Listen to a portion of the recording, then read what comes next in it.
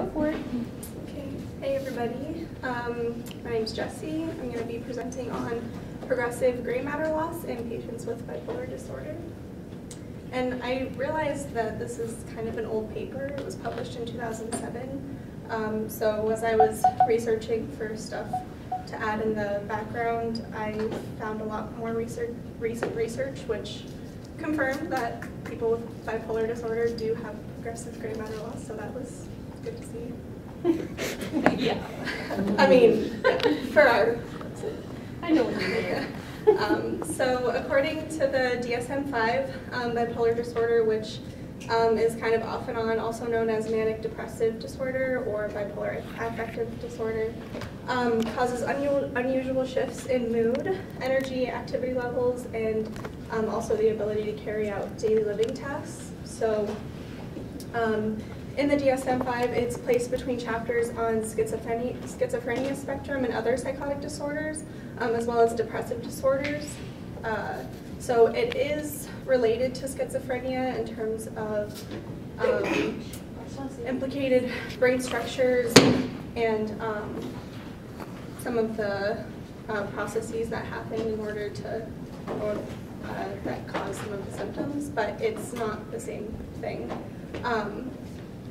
And then to better explain it, I thought I could explain it, but I also found a video which I thought may be better.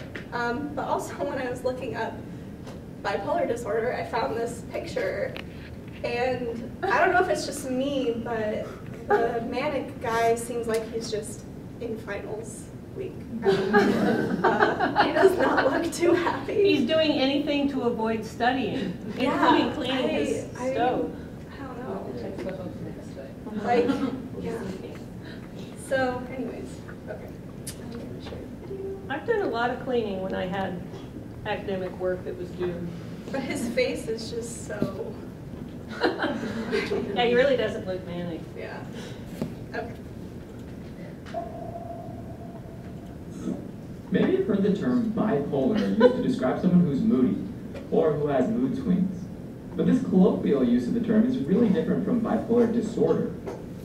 Bipolar disorder, which used to be called manic depression, is a serious mental illness that causes a person to have dramatic shifts in emotions, mood, and energy levels, moving from extreme lows to extreme highs.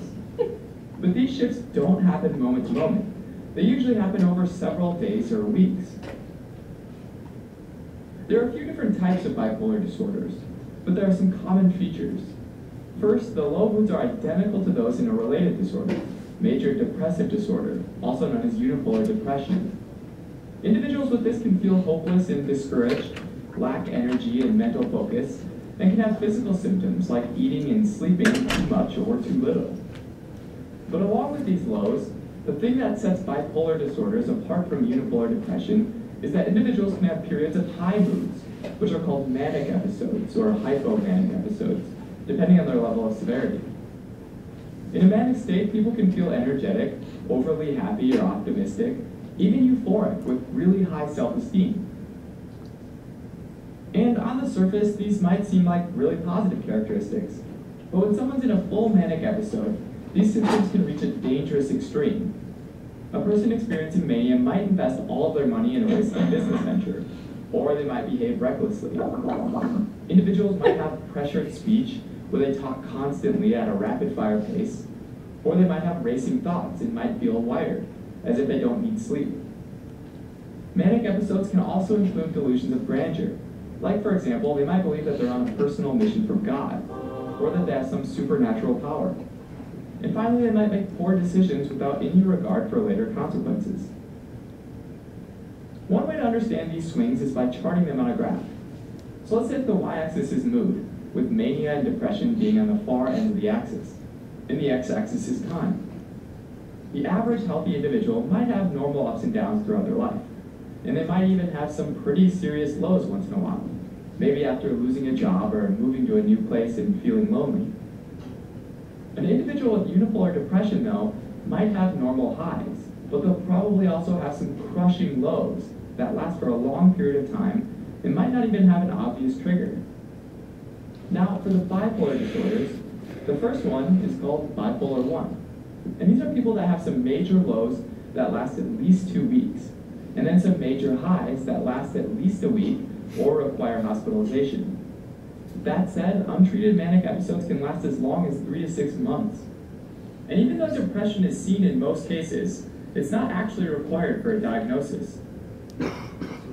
The second one is called bipolar 2, and this is when a person experiences similar lows and has additional highs called hypomania, which are less severe manic episodes than we see in bipolar 1. To qualify for a diagnosis, these hypomanic states need to last for at least 4 days. Once again, though, these symptoms generally last a few weeks to a few months. All right, the third one's called cyclothymia, or sometimes cyclothymic disorder. And these people have milder lows as well as milder highs, or hypomania like you see in bipolar 2. And they cycle back and forth between these two over a period lasting at least 2 years. Sometimes people with bipolar disorder can show other, less common symptoms as well. For example, having what are referred to as mixed episodes, experiencing symptoms of both depression and mania at the same time. Another symptom they might have is rapid cycling, which describes a situation where a person has 4 or more episodes of depression or mania within a given year. Like most mental health conditions, the exact underlying cause of bipolar disorder isn't known, and there's no single bipolar gene that's been identified. But it's thought that there are genetic and environmental factors that play a part. For example, one interesting clue is that people with family members who have bipolar disorders are 10 times more likely to have it themselves. Another clue is that some drugs and medications can trigger manic episodes, like selective serotonin reuptake inhibitors, or SSRIs. It's also worth mentioning that people with bipolar disorder often have other disorders like anxiety disorders, substance abuse disorders, ADHD, and personality disorders as well, making diagnosis and treatment a real challenge. Even though there's no cure for bipolar disorder, identifying and treating individuals is really important, since there's a real danger that the person could harm themselves or even commit suicide. One of the oldest treatments is also one of the most effective treatments, and that's lithium salts. Lithium acts as a mood stabilizer, smoothing out the highs and the lows that they experience. That said, it's much better at treating manic rather than depressive episodes. And so individuals who take it often have to take other medications as well, which can be problematic since some antidepressants, like SSRIs, can trigger manic episodes in people that are predisposed to them. Other treatment options include antipsychotics, anticonvulsants, and benzodiazepines. But many of these, including lithium, have side effects that can be severe and lead to non-adherence, which can be dangerous for the person. Now, unlike certain disorders like unipolar depression, psychological interventions like talk therapy or cognitive behavioral therapy are not particularly effective in treating the manic episodes of bipolar disorder. Having said that, they can still be very helpful tools to help someone with bipolar disorder in general, especially after a manic episode has ended. They can also help the person handle stressful situations that might otherwise lead to a manic episode, thereby helping to prevent a potential manic episode in the first place.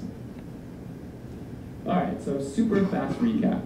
Bipolar disorder is a mental disorder characterized by depression, periods of lowered mood, as well as mania, periods of a heightened mood. Thanks for watching. You can help support us by donating on Patreon or subscribe.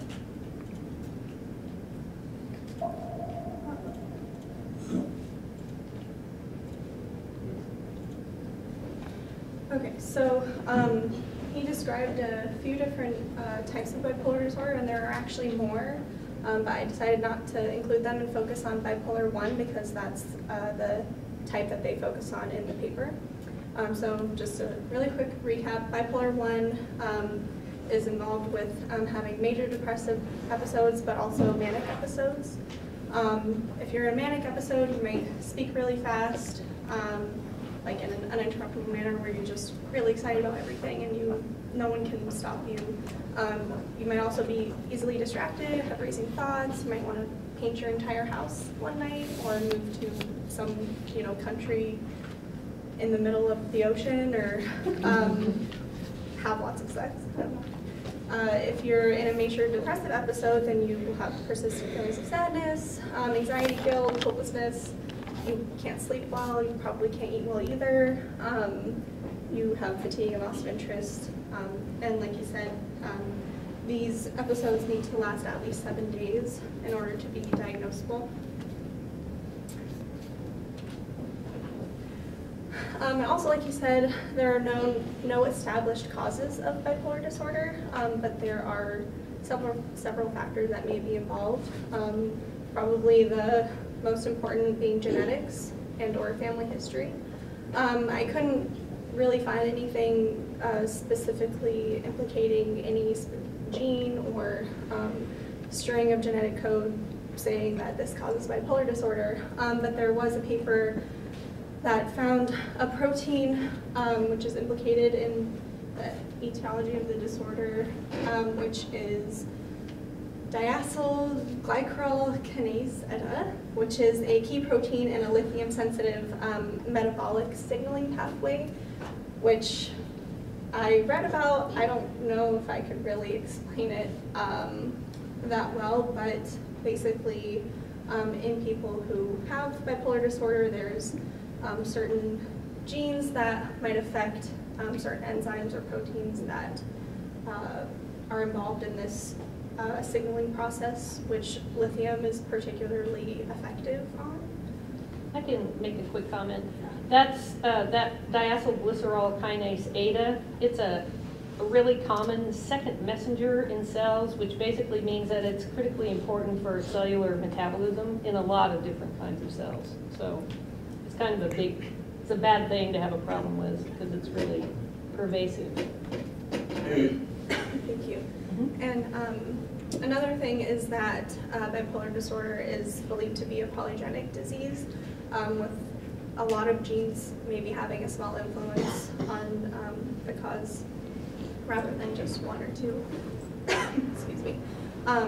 Also, lower white matter integrity or volume in the right temporal lobe may be a biomarker for genetic risk, as well as gray matter deficits in both the right anterior cingulate gyrus and the ventral striatum, which are both involved in emotional processing. So it's not necessarily that this gray matter deficit is just in the presence of bipolar disorder, but it might also be indicative of a genetic risk. To further illustrate that, some cross-sectional studies have shown that higher numbers of manic episodes are associated with less gray matter volume in prefrontal brain areas. And I think that's mainly why they focused on bipolar 1 disorder in a lot of research, but also in the paper that I'm going to present, because it does involve those manic episodes, whereas bipolar 2 or cyclothymia involve hypomania, which isn't quite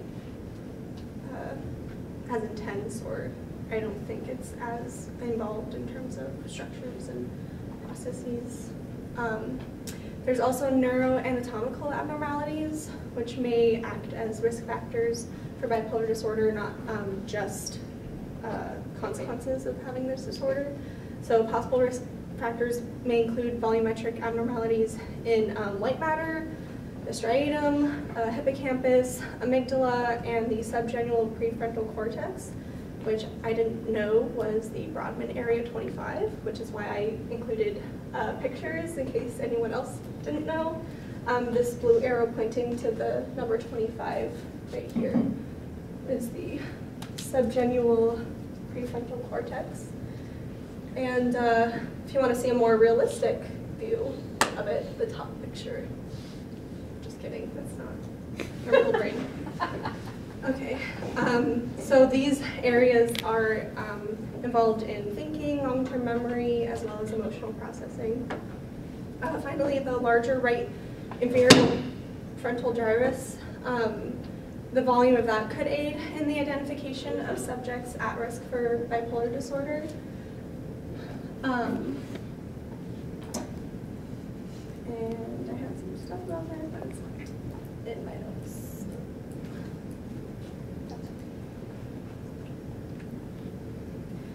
Okay, so now some background for the study specifically. Studies of people with bipolar disorder have shown a reduced cell number or dysplasia in the hippocampus, as well as structural abnormalities in the amygdala. where they found volumes increased in adults with bipolar disorder, and they found volume decreases in the amygdala for children and adolescents with bipolar. So that means that children and adolescents had smaller amygdalas compared to adults. So that's kind of implying that as the disease progresses, the amygdala gets bigger. It does imply that. Okay, so also the amygdala and hippocampus provide inputs to the prefrontal striatal thalamic circuits, which are involved in emotional function, which make them of particular interest to bipolar disorder.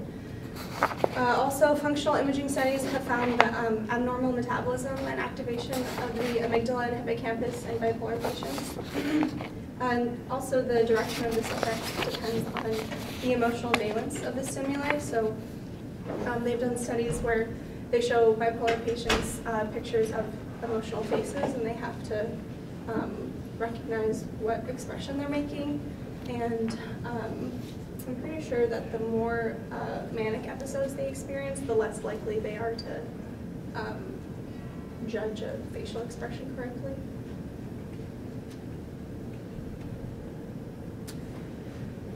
Additional structure and cognitive abnormalities may be acquired with each further episode of the illness, which then in turn leads to increased likelihood of relapse. So, for instance, those with a greater degree of cognitive impairment have a worse prognosis, meaning they might not live as long, or they might have more episodes. Bipolar disorder is also associated with deficits in memory function, and other evidence suggests that the hippocampus is closely involved with this association. No studies have directly related cognitive deficits in people with bipolar disorder to the medial temporal lobe volume reductions that are often seen. So there may be a progressive element to the pathophysiology of bipolar disorder that's mediated by this progressive hippocampal reduction or atrophy.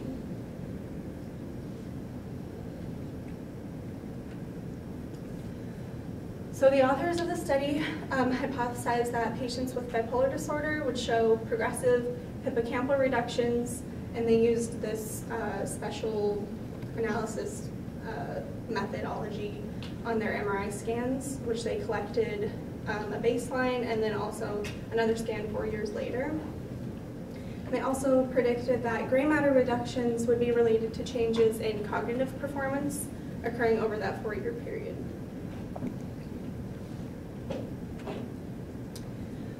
This study was done in Scotland, so America is not the only crazy place. This was 10 years ago. They collected 21 patients that had bipolar I disorder and also matched 21 controls who were recruited from the community. And actually, the control patients were people that the bipolar patients knew. So they weren't related to them in any way, but they were just social contacts, which I thought was kind of interesting for them to do it that way. The bipolar patients were identified from caseloads of consultant psychiatrists the researchers were affiliated with. They, of course, had to fulfill, at the time, the DSM-4 criteria for bipolar I disorder, and then their diagnoses were also established using the operational criteria symptom checklist, and further confirmed using the structured clinical interview for the DSM-4. They were clinically stable at study entry. They had the mean duration of the disorder for around 14 years, and their median number of previous hospitalizations was around 4. And I thought this was important to point out because the more hospitalizations that one with bipolar disorder has had could lead to, more medication or possibly even more therapy, which could affect the outcome or the symptoms. Their controls also lived in the same region as everyone, and they were confirmed to not have bipolar disorder. So participants were group matched for age, sex, and premorbid IQ. And I assume it's just a control for any brain differences that people might have, whether it be across sex or age, particularly when they're comparing people who have a mental illness with people who don't. The exclusion criteria for both of the groups was they could not have a history of head injury, they could not have a neurological disorder, any drug dependence, learning disabilities, couldn't be pregnant or have implants, I'm assuming for the MRI machine. So really, besides the history of head injury, Sasha, you don't think you'd be able to participate? Well, and the implants, and I basically have all those except the pregnancy. So I'm trying to get in with what's his name? What's his name from Junior? Movie Junior? Can't remember. With Arnold Schwarzenegger and Yeah, right. Oh, yeah, where he gets pregnant. the guy. Danny DeVito? Yeah, Danny DeVito. I'm trying to get in contact with him so he can get me pregnant because I want a child from that man. Good luck with that. I think he'd be a really good father or mother. So yeah, that relates to the study. So they also collected clinical and cognitive measures to see if the gray matter loss. I love the name of that first scale. The Young Mania. The Young Mania rating scale. For some reason that seems very funny to me. Is that because the person's name was Young, or, was it just for Young Mania? I bet we don't know, do we? Someone will find out in the next 30 seconds, I predict. So their clinical symptoms were assessed by a psychiatrist using the Young Mania rating scale, the Hamilton Depression rating scale, and the positive and negative symptom scale, which is based on findings that schizophrenia comprises at least 2 distinct syndromes of positive productive symptoms and negative deficit features. So just to kind of show that these 2 disorders are related. All subjects underwent a baseline assessment of their premorbid IQ using the NART, which I need to add a note of the full name, which I don't have. I like the NART, that's a great name. And also a current performance verbal IQ. Their memory was assessed repeatedly, and this test, the RBMT, which I don't know the full name of because I don't have notes for, was shown to be sensitive to subtle changes in everyday memory function, and this is important because we're looking at hippocampal deficits. I don't really see how they got their premorbid IQ unless they went back in time an average of 14 years. Yeah, I think for them, the premorbid was before it got worse in the 4 years. Oh, maybe so, yeah. Okay. Yeah, they should have called it that. Like their baseline IQ at the beginning of the thing, yeah. I'm surprised they didn't include like average age of the participants. Yeah, I or was any going to other ask kind about of that. descriptives. Yeah. They used a 1.5T GE MRI scanner, which I found one on eBay for $200,000 in case anyone's interested. They took a midline sagittal localization followed by 2 additional sequences to image the whole brain. So 1.5, that's 1.5 Tesla, so that's like a moderate power MRI, that's not a super powered one. Yeah, and this was 10 years ago, Yeah. so. So probably back then it was a super powered Yeah. one. And GE stands for General Electric, I think.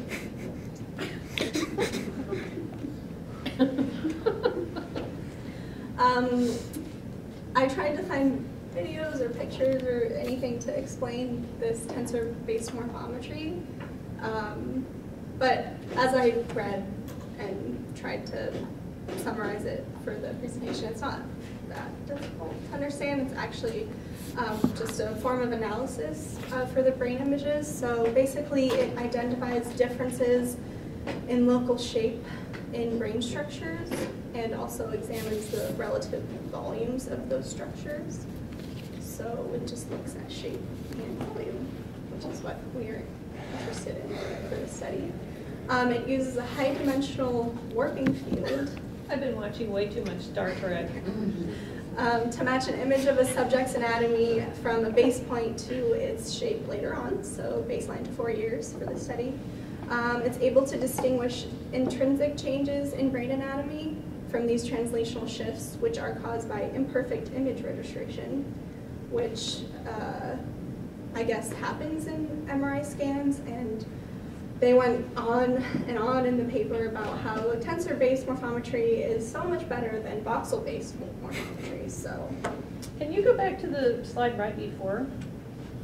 See how it says midline sagittal localization? So I think what they do is they like set up these like benchmarks in the brain, and they scan it. And then 4 years later, they scan it again, and they still have these same benchmarks. So what they then try to do is overlay the new scan on the old scan, but because there are differences in the way the scan is taken, some of the differences between the images are not the result of differences in the brain. They're just a result of trying to overlay the two things accurately on each other, right? So somehow this method compensates for that, so that the differences between the two images are really based on differences in the brain instead of just crappy methodology.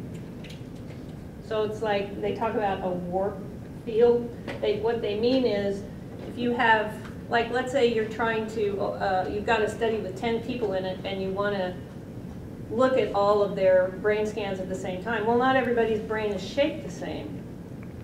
So you have to warp them so that they all like the same part of the brain is overlying the same part of the brain on everybody's scan. So they call that a warp field, which is wrong because it doesn't have anything to do with traveling fast. But anyway, I think they're basically saying have a better way of doing that, so that. I imagine it's only improved. Yes. And also, this is the first study to apply this method specifically to people with bipolar disorder.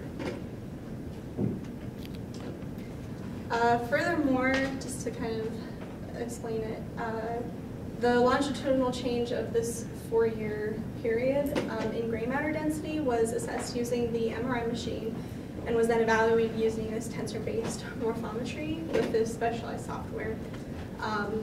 The age, the interscan interval, and the sex were included as covariates in the analyses. And the differences in the images compared between the bipolar 1 subjects and the control subjects in this specialized software used general linear modeling. Did you have a... The whole brain analysis also supplemented, or was supplemented with a small volume correction image for both the amygdala and the hippocampus. So is that like a focus in on that one area or something specifically? I think so. Yeah. I think it's That's kind of what I got out of it. this, yeah. Because they were really interested specifically in that area, so they did extra like processing in that area to make sure that everything was overlaid correctly on everything else.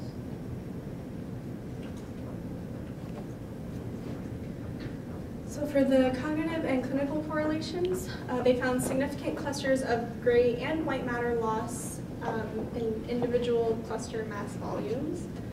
They imported this data into SPSS, and they used discriminant function analysis to predict group membership.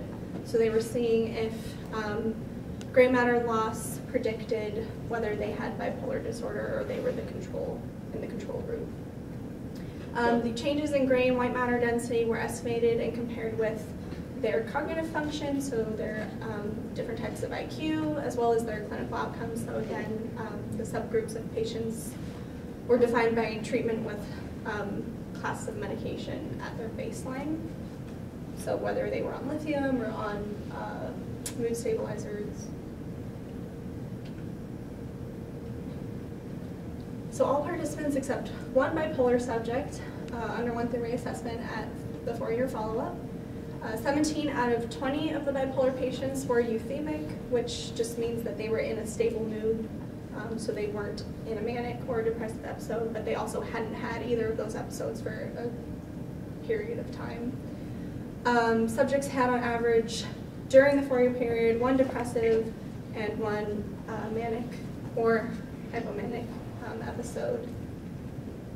And the number of manic episodes that occurred during the follow-up period were correlated with gray matter loss in both the cerebellum and temporal lobe. And I might have more notes about that, but my tablet died. So. Can you guys see the parts on the brain scan okay? The white? Yeah, because if not, It is really a bad color choice on their part. Yeah, I made it yellow. Can you see that better? Much better. Okay. So even though it's yellow and that spectrum includes yellow in it, which I didn't realize till after I did it, it's really white. So it's a very high T statistic. So I put a little square of yellow there just to let you know that was my fault. So I tried really hard to figure out how to accurately read this scan, and I still don't know. But I think that the 2 left images here are of the bipolar patients, and I'm assuming that this is the baseline, and this is at the 4-year follow-up period. And the only reason that I assume that is because this region here, which is, I think it's the cerebellum, it gets smaller, so they said they saw reductions in that. And My guess is that that's probably not right, but my reason for thinking that is the numbers that you see up there, and those sort of imply that it's moving through a single brain, like each one of those, like -12 at the bottom. What the heck was that? I thought it was, you know, somebody's photon torpedoes going off. Yeah, I know, it's pathetic. So if you look at the very top left, it says, what, -42? And then the bottom it says -12. So that makes me think that it's some kind of sequential slices we're looking at, and I'm betting that the yellow areas are the ones that were significantly different between the groups. Yeah. Okay. So those are just the differences. I don't think they're comparing, I don't think there's a illustration of one versus the other. I think they're just showing us what was different. Okay. Without having us see the 2 differences. Just, that's my theory. Yeah. I think that was my initial theory, and then I thought, why are there so many? I don't know. They just want to drive us crazy with they definitely didn't much explain data. it in any way, shape, or form. So, but the top 2 rows are the cerebellum, and this 3rd row here is the fusiform gyrus, and then the last one is the hippocampus. So they saw gray matter loss, more gray matter loss in bipolar patients compared with the controls. They saw greater gray matter loss in bipolar patients in the left hippocampus, the fusiform gyrus, and the cerebellum. Bipolar patients also showed some evidence of lower gray matter density in the inferior temporal cortex compared to the controls, and they did not find significant differences in white matter.